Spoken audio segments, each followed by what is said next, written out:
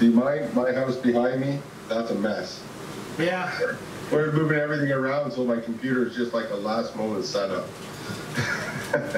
Well, that's a good thing about this show. It's kind of off the cuff, right? And that's kind of keep it as generic as we can. Just like what you were just saying, made it on the podcast, so that's fantastic. Yeah. And I can see are they rats in the background? No, they're guinea pigs. It's the same thing. Hi, Leslie. Well, yeah. they're rats. They're rats. They're rats. Go down. Well, okay. Now that we've had the informal chit chat and that everybody knows that, let's just wanted to introduce here for episode 7 of my CHAPS Darkside podcast. It's still pretty fledgling, kind of scrap heap kind of stuff you're going to listen to. This is Ron Knowles for RRLC Paranormal. That's Ron, Rory, Leslie, and Connor Paranormal. Easy way to make it. It's a family affair. Keeps it nice and simple. You know, you don't have to worry about having so many members out there. I don't know. Do you have any extended members, or is it still just crew? That's actually interesting. We're actually interviewing someone to come on board. Oh, so will you change it to like RRLCT? No, we're just gonna having everybody in the same house and having the same kind of everything, like everything's cut between all of us, so it's all one team, one family member type thing. Right. Sometimes I guess it wouldn't hurt to have another fresh person. Yeah. Some more contacts, some different things going on. I think that can also get important, especially if you have a case where somebody isn't available. You know, I mean, like I think that way up here, I know that west with cops, there's 3 of them, right? And being jail guards, they've got different hours they work. Shifts, yeah. And you've got to find the case where everybody can be at the same place. But it does make it easier, a smaller team. There's less political bull, you know? Yeah, that, and, you know, we kind of all know each other, so... I would hope so. Yeah, and Riley's getting older now, so... Yeah, so he could do more. He could drive and all that. And, yeah, but he wants to go do 18-year-old stuff right now. Yeah, I find that too. Do you know what? A lot of my kids have been involved with us. It was cool when they were 13 and 14, and now it's like, just go away, you know? There is a funny shelf life a lot of the times to what we do. You know, I mean, you do get, I coined a term, an investigator, which is basically, you know, you've got your warm body that shows up for an investigation, but only because it's cool. There's not, you know, evidence review doesn't exist, research doesn't exist. You know, if you've got a message board where you're asking for their input, it doesn't exist. They just want to be there for what they're there for. And that's what you're going to get with about 70% of the people that want to join your team. Until they've done about 4 investigations and realize that this is as boring as shit. Yeah, they don't realize it's not glam. It's not glam. And you're never dressed nice. And the videos you make never look like ghost adventurers, right? You know, it's pretty boring shit. And it's all about research. And really, the terrible side is that a lot of it is disproving stuff, right? Yeah. And I don't think when people get interested in the paranormal, that they're there to disprove anything. They're not there to go to a client's house and say, I think your house is fine. Because that's they don't want to look at the disapproving part where not all of it is unexplainable, or, you know, it's not, you know, fantastic stuff all the time. You go in some places and it's nothing. Exactly. So tell me something, Ron, just for the camera, I'm going to explain to the crowd here. How did RRLC come about? What got you involved with the paranormal and your history in the paranormal? Did you bounce around, blah, blah, blah? Did you end up, and how did RR, could make it easier, RRLC? I do it just to mess you up now. I'm going to just keep the name. How does the team come about? Okay, let's see. I worked with another team as their tech manager. I don't know, how long ago now? 4 years? 4 years? No, it's got to be around that. I don't know. Time flies. I was a tech manager for them. One of those things where I kind of wanted to go on my own. I wanted to more experiment on, doing some equipment. And you know how minds don't always meld together. Of course not. I felt like, I needed to do a little bit more, felt a little bit more advancing in what I needed to do. And so we had, prior issues in the house or whatever before, and like unexplainable things, which was actually really cool because that kind of sparked the major go for us. Then we decided to just go ahead and do it. Have everybody involved, because everybody was here when we actually had all the major commotion that we had, and we figured, well, why not? Doesn't hurt to have your kids there.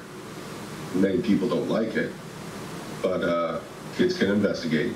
Well, a certain age. Yeah. But yeah, my boys did really well, so I trusted them quite a bit. They were very mature when they go out and do stuff. So I'm like, why not? So we took about four months to kind of put it all together on how we're going to do things and get our name there, and just all the normal startup stuff, paperwork, getting equipment, like, regular, just EVP stuff and whatever.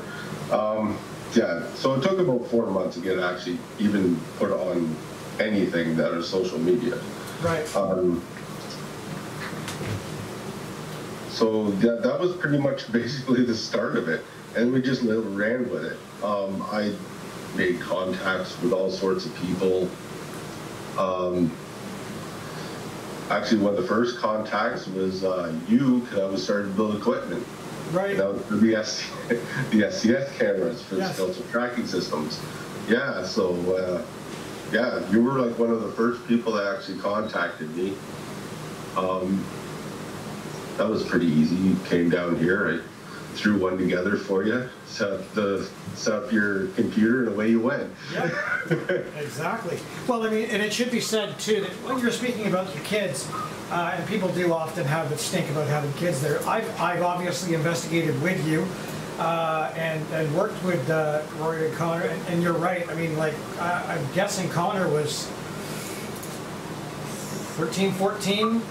Yeah, something like that. Something like that when we investigated, and he was great. You know what I mean? Like, I expected kids to be really kind of jumpy and whatever. Not at all. Actually, he had a lot of really interrogative questions and quite insightful, which I was pretty impressed by. Likewise with Rory.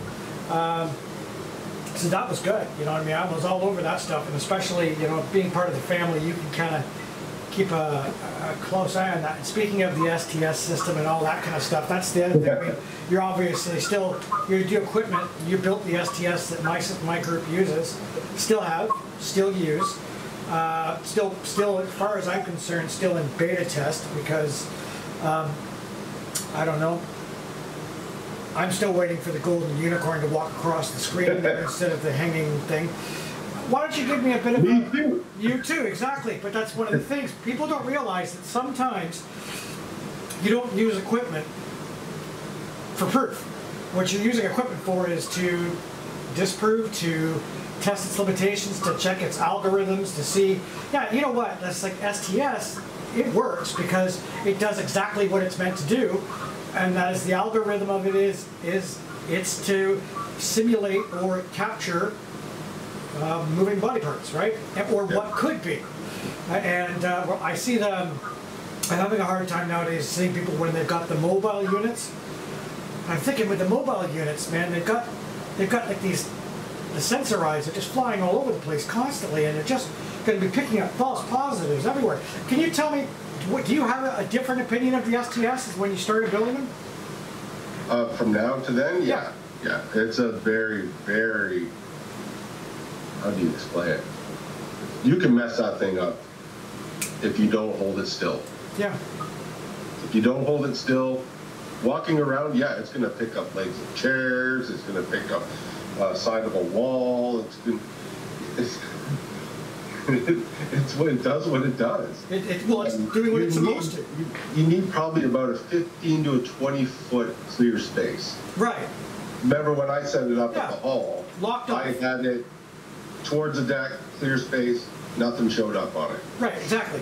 Locked off completely. And you got to make sure that anything like drapes are a killer, right? Because it'll all of a sudden you're going to see this little stick man dangling from the ceiling, and lots of people, they live by that shit, and it drives me crazy. Like look, it's sitting in a chair. It is the chair. Yes. That's what is mapping is the chair. It's waving at me. Yeah. No, I'll tell you what. If I have it set up on a neutral surface, locked off, I'm not in front of it, there's nothing, those eye sensorizer, just like this, something actually walks across the screen, I will be impressed. Yeah. You see, here's only time I had it do something that was kind of unexplainable is when I was in Cannon Knitting Mills. And it did pop up in a clear space in the middle of nowhere. Yeah. And it stayed for quite a while. And I wasn't moving. So that's like the only time it really actually picked something up, other than, yes, it was in a clear space, and it sat there and did weird things, but it wasn't catching on anything. Right. So that may have been something. Yeah, but that's the one thing about equipment, right? Realistically, 95% of my equipment is set to fail. Like, if it passes and I get a positive result, then that's that one case out of 50 that I've got something.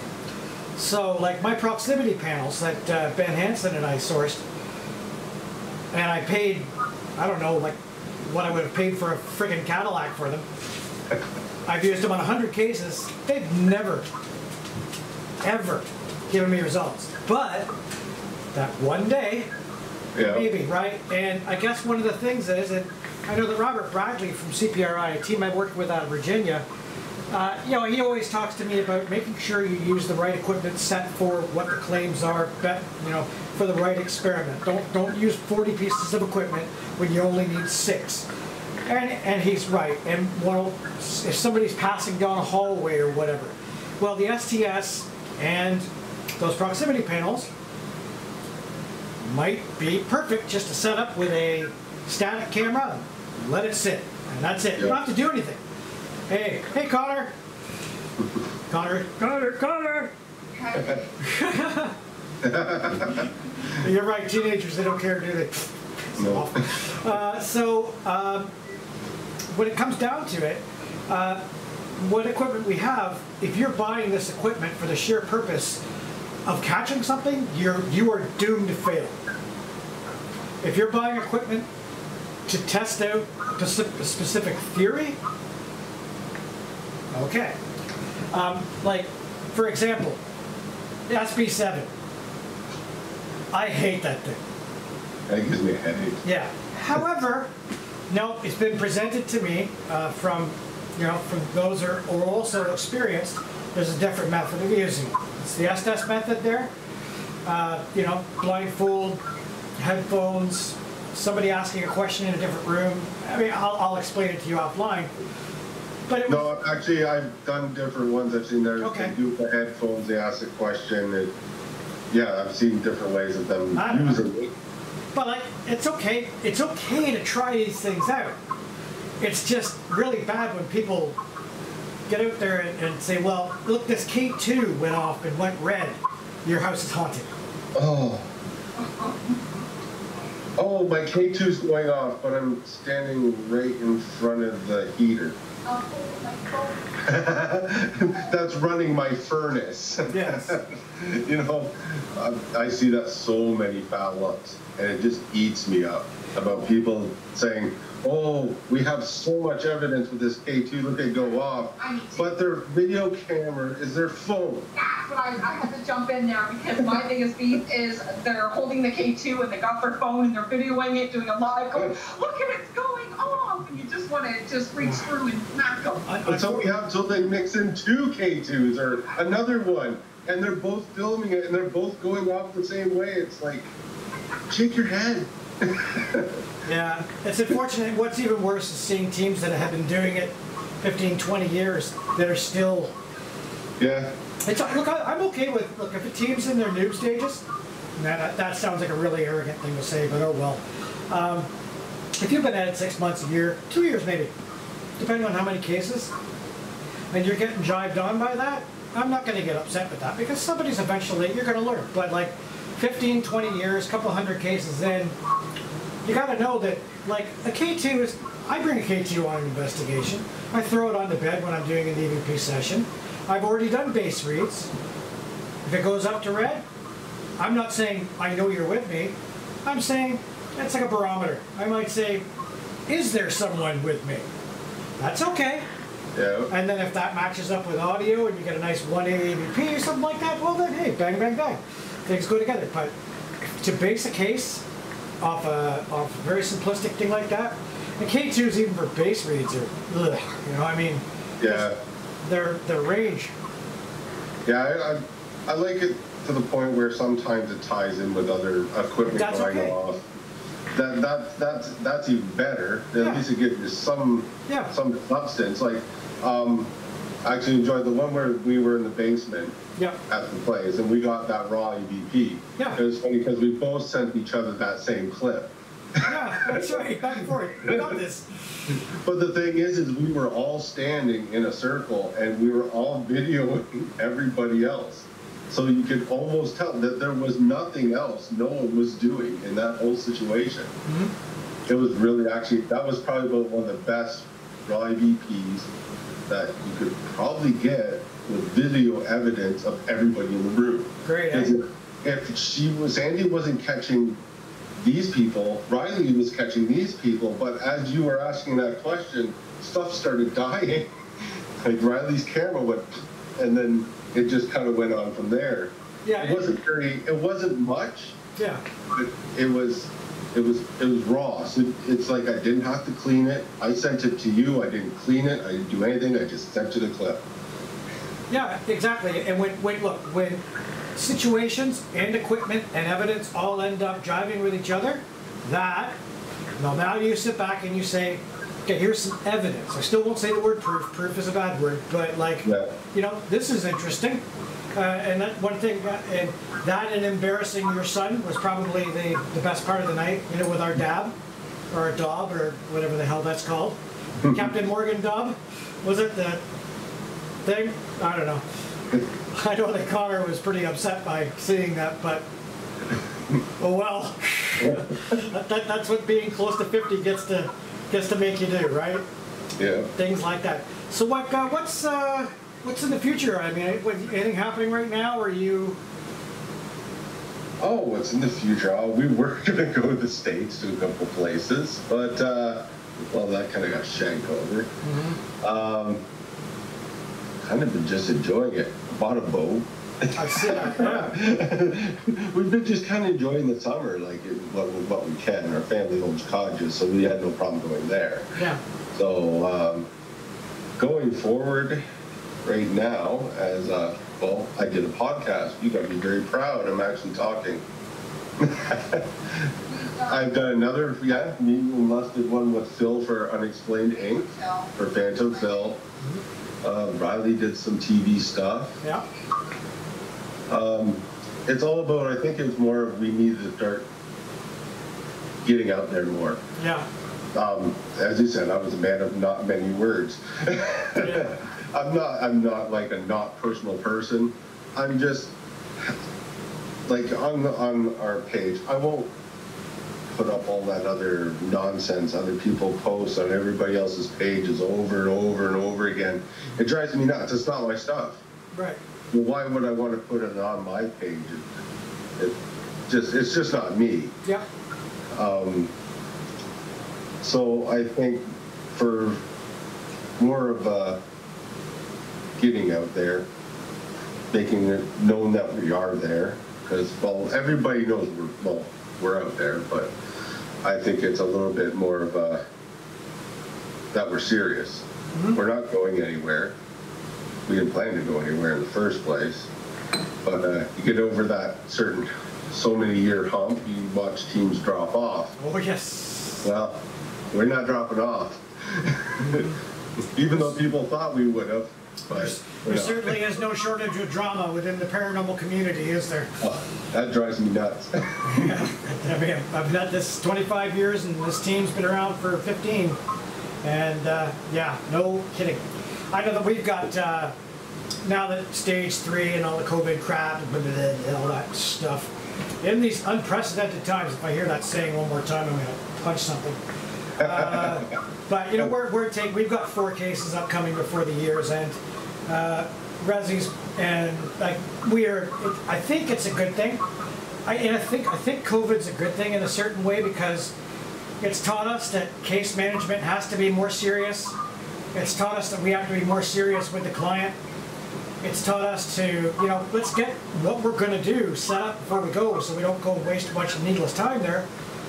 And you know, to be safe and is the case worth the deal, right? So, you know, we had to do an outdoor case. We haven't done those in 15 years, and just sometimes I like to go outdoors and try some stuff. Yeah. But it's really hard for anything you want to catch audio. Yeah, it's like it was like I sent people up there, and frankly, they were all newbies. They were all like under a year with the team. I'm like, oh my God, what's going to happen here? But you know what? They made it work, and that was my big challenge to them, was like, we don't do outdoor stuff, and you're new. And some of this equipment you've never touched. So just see what you can do. And they made a pretty good job of it. So now we've got these 4 upcoming cases, and we're going to try and do it as safely as possible and all that. And try to get things back on the go. Obviously the States isn't going to be... Yeah. I don't foresee the border opening up this year at all. I'm okay with that. Things down there are a little crazy. Yeah. And the whole presidential election, I think it's only going to get way worse. So, classic shitstorm on the way, that's for sure. So, why don't you plug? Do you have a web, face, contact info, whatever you'd like to throw? Oh, anyways, I'm Ron, and RRLC, Paranormal. You can find us on Facebook, Instagram. If you go through Dave, he knows where I am. Yeah, if you want to find out if there's anything unexplained around, I can definitely give you my opinion. All right. What area do you service? What area do you mostly service? Pardon? For the audience, what area do you service mostly? What area? Like? Oh, I'm in the Brantford area. Okay. I do Southern Ontario. Okay. Basically. Yep. And I can vouch for Ron. I've sent Ron cases, and have worked with Ron, and obviously have had equipment built by Ron. So RRLC is one of our key guys. And Ron, I want to thank you very much for being on this episode of CHAPS Darkside. And it didn't hurt too much. we'll have it up within a couple of hours, so keep your ears open. Yeah. Be good and be safe, buddy. Yeah, Ciao. you too. Same.